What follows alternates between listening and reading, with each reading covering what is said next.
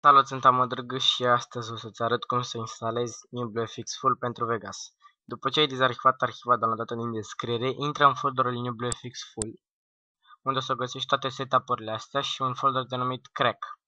O să trebuiască să instalezi fiecare setup în parte. O să-ți arăt imediat cum se instalează. Ok, faceți click pe Next. I agree. Aici ne întreabă dacă dorim să creăm folderul NewBlueFx for Vegas în program Files. Să dăm click pe Yes.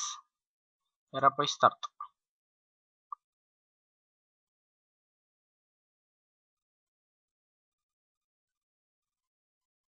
Ok, aici o să dăm Cancel și o să vă arăt cum să băgați crack-ul.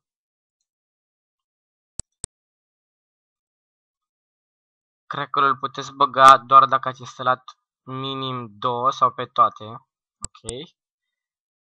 Dublu click pe serials.reg, faceți click pe Yes. Iar apoi la sfârșit pe OK.